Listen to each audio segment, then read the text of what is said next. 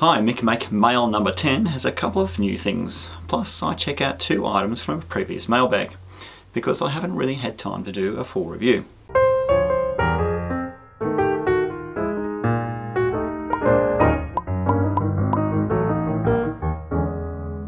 So last week I asked all my patrons and subs to vote to see if I should make the weekly roundup every 2 weeks. This will enable me to do more project related videos and make the mailbag segment a regular thing, where you get to see some of the stuff I get actually working. So, take it away, Mick. Hey, what do you call somebody without a nose? Don't know. Nobody knows. So, MickMake Mail number 10. We've got 2 packages this time. Not a heck of a lot, but let's get stuck into it. So this one is the GPS clock. A fellow from Geppetto Electronics called Nick Sayer sent me this to do a quick review on. And this is the GPS clock. This is the latest design. That's going to replace the current one that's in the store. So he sent me the non-kit version, so I think it's got several versions. One is the kit version, and this one is pre-configured. So you need a DC power jack and a GPS aerial, and it'll sync in. Apparently it syncs to 100 microseconds, which is pretty nice. It's got a super cap on board, which keeps the satellite configuration for 3/4 of an hour, I think it is. Also supports active antennas, which is nice. Daylight saving rules. It's also got a 1/10 of a second display too, and the display refreshes at 600 kilohertz, so in slow motion it should be fairly flicker free. Quite an interesting clock. So let's power it up and see how it goes. So this is one of the problems I get. I get given a US power pack, which is not for Australia. But the really good thing about this is most power packs are go up to 240 volts AC, which is what Australia is running. What I tend to do is just bend the pins out at the 45-degree angle. So I know it's a bit dodgy, but it actually works pretty well. So that's all we have to do, is just sort of match up. The other thing, of course, is I could always just get a power supply that actually works. So that's pretty much it. Then I'll plug it in and see how it goes. So there we go. No GPS, of course. We don't have an aerial. So there's a strange. I still couldn't get a GPS lock, even though I left it out there for some time. So I don't know what the issue is with this. I suspect that this is the latest update of a newer model.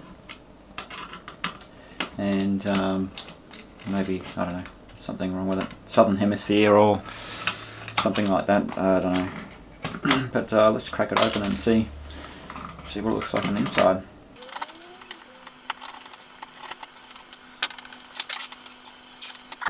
So it's fairly well made. It's fairly rugged. It's well made. I think he's probably hand soldered it himself, I'm not sure. But I think I'll have to send him an email and find out why it's not working. It's just definitely not getting a GPS lock. The main chip that he's got on here is the Skytrax, which is a Venus 838 MCU. So not sure. I'll need to look up the specs on it, whether there's a way of reprogramming it. But I'll send him an email and see. I'll have to do another update on this one once I get a response back from Nick. It's a shame it didn't work straight away. I was looking forward to that.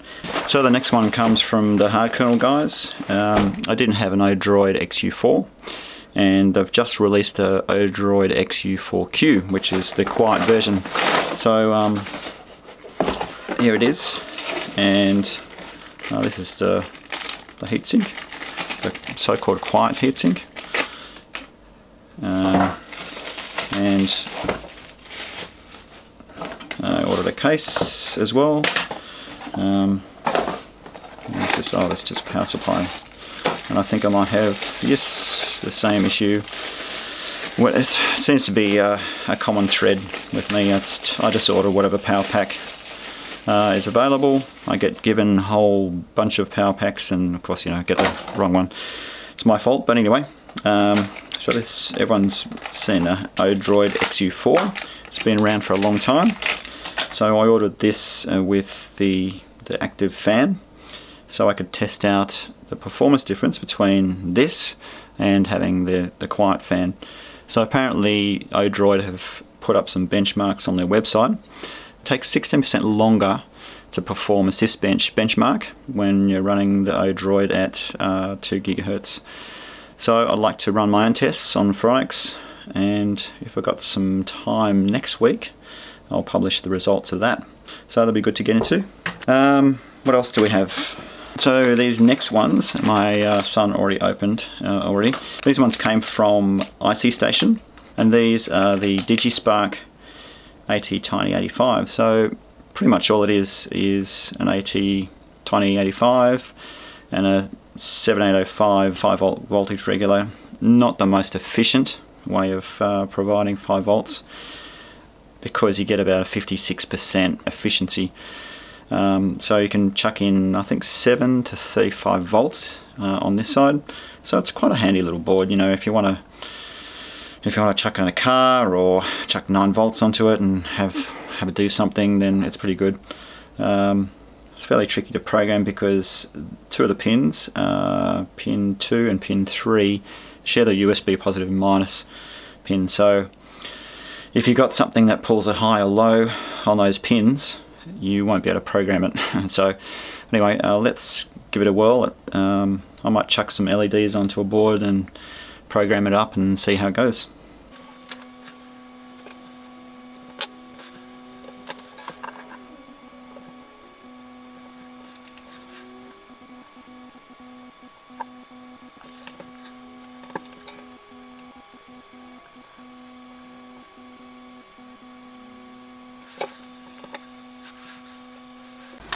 So let's see if I can get a little LED flashing on this and see how these little AT Tinies work.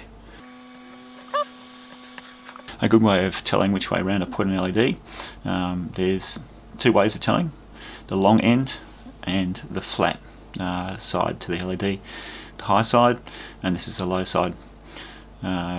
So another way of looking at it is the LED will block any current coming from this way, so the flat side is like a wall. So since putting on the GPO port here, it'll be the high side, and of course the LED just limits the current coming out of the GPIO port. The other thing is you'll need USB extending cable, which is pretty simple. You can pick those up, saves having to chuck it into the side of your PC. So let's plug it in and see what it looks like. Doesn't seem to be any sort of default code on this one. Oh, okay, there we go.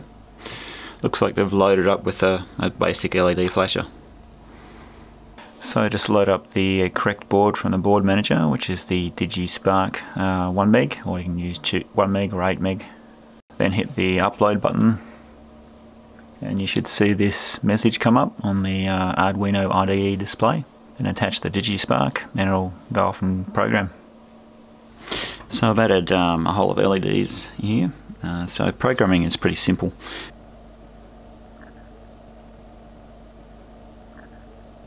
Yeah, it seems to work. Nice little board. So this was from one of my previous MickMake Mail segments. I just haven't had time to really go through and review this particular monthly electronics club, so I thought I'd just give it a quick review in this MickMake Mail segment. So it's fairly decent. You get a whole range of components you can use. So this one is the advanced kit, so you're getting an LCD screen. What else do we have? LEDs, a little programmer. So we've got an AT-Tiny 13. Yeah, it's an AT-Tiny 13 and a 4094. What's a 4094? Oh, I think that might be a shift register. So that'd be quite interesting. Let's have a look and see what we're going to be making with this one. Let's go to TronClub website. So once you log into the website, you enter in, they'll give you a little card with a code on it. You can unlock the features. So I unlocked AT-Tiny 13 booklet. Seems to be taking a while to load actually. Okay, so welcome page, basic instructions on how to connect up your AT-Tiny 13, We got timer interrupts, button interrupts, pin package. Yeah, it seems to be fairly complete. Yeah, interrupts, more interrupts, switch debounce, counting buttons, shift registers, that's 49, 40 ADCs, LCD, bit mode counter. Yeah, it seems to be a fairly complete package. Okay, might get stuck into one of the projects and see how I go.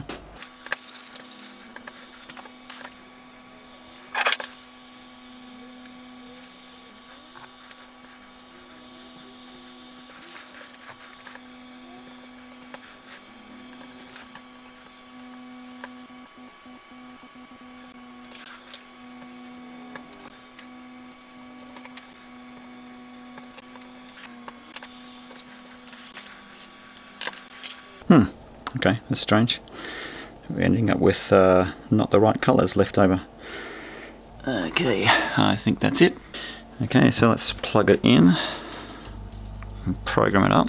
So first of all, you'll need to download Crosspack, which is just another way to program your AT-Tiny 13 instead of using the Arduino IDE.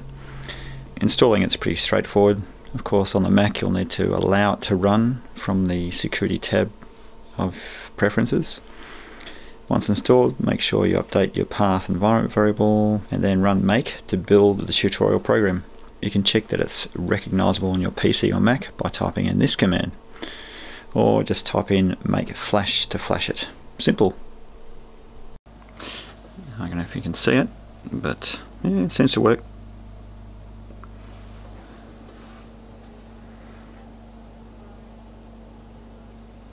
I'm going to adjust the brightness of this thing, so it's pretty fancy.